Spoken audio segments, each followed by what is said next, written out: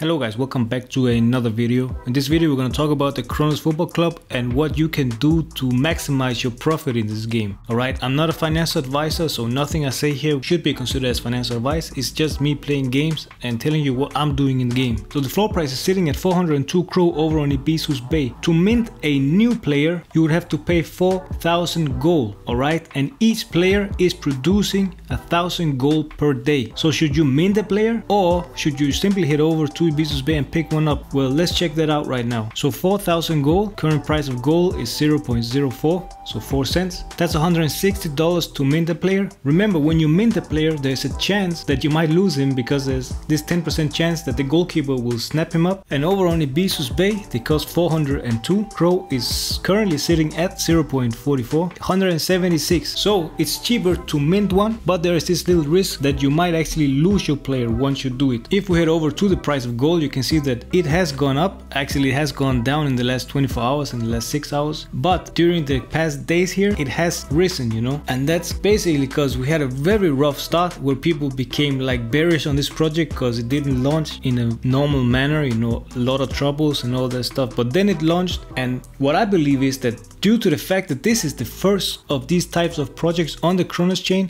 it's bound to succeed. And if you check out here, we already have to pay 4,000 per mint right now. That means that we have gone through generation 1 5,000 to 8,000, and we're currently sitting here. So we blew past this level, that level, and now we are sitting here from 11,000 to 14,000 generation 1, and we have to pay 4,000 gold. So the project, you know, is taking off. Is it gonna end sooner than we thought because everybody is super interested in this? And this is my wallet right here. I only have 4 players producing 4,000 gold per day minus 20%. Let's take that calculations up here. So that's 3,200. You can times that by 0.04. Alright, so they earn like $128 every single day. And imagine some people, they have a full squad here, you know, they have 11 players. Some people have 20 players. I've seen screenshots of people that have a lot of players, okay? So what happens once they want to take some profit? Well, you answer to that, you know, people will probably see this chart right here start to go towards zero. I'm talking about this based on experience I have with other types of play to earn games where at some point the sell pressure becomes too high. And with this project right here, there are 2 things you can do with your gold. You can either mint more players. This option will of course come to an end once we have minted the 25,000th player. Then we have the vault here where you initially should be able to stake gold to earn USDC. So stake your gold for a stablecoin, but you cannot do that yet. Once they open up for this, it gives another use case for the gold token, meaning people would be less likely to sell it. So how I'm currently playing the game, as I will show you now, you know, I'll claim this gold right here. Why not? I'll have to pay a little gas fee, and that's okay. And by the way, there was a lot of trouble here with the Cronos network. If you want to change your RPC, you can head over here,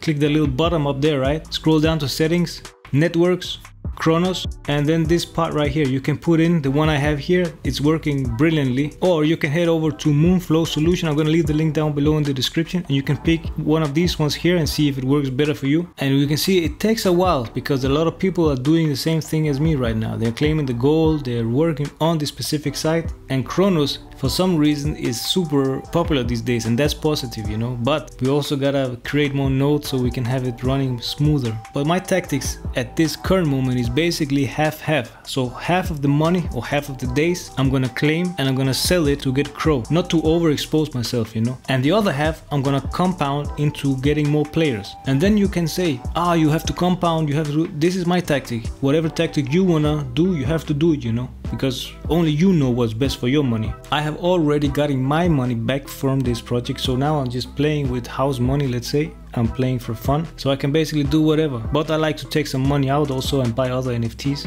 that you will see maybe in the future videos. So as you can see now, I have 1,000 gold inside my wallet here. If I have 4,000, I could then mint another player, but I don't at the moment. I only have 1,000, so I can head over to Finance and swap my gold for Cro.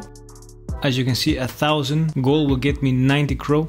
And as I said, I like to do half-half. Why? Because when those people with a lot of gold are starting to sell, not only will it drop the price, but people that have less gold will also see the price movement and start to sell their gold. And that's when the problem appears. But until then, we're good, you know, and hopefully we can keep the gold at this level somehow, you know, but it's hard to say. It's been really high and it's been really cool. Hopefully they will open the vault soon so we can have another use case for the gold token. And I've also heard in the Discord that they're talking about releasing the betting app, and I believe that you will bet on football games with the gold token here. So that's gonna be interesting. So real life football games, Champions League, World Cup and all that stuff, you know, you will be able to bet using the gold token. That would for sure be a use case that many people will start to look at. Okay guys, remember, I'm not a financial advisor. Stay safe out there, you know, get some exercise and some vitamins before you start looking at all these graphs and my videos and all that. So hope you liked this video and you found some value in it. If you did, please leave a like on this video, and I'm always happy to read a comment, whatever you want to write down there, you know, just hit me up. Alright guys, see you in the next one. Bye bye.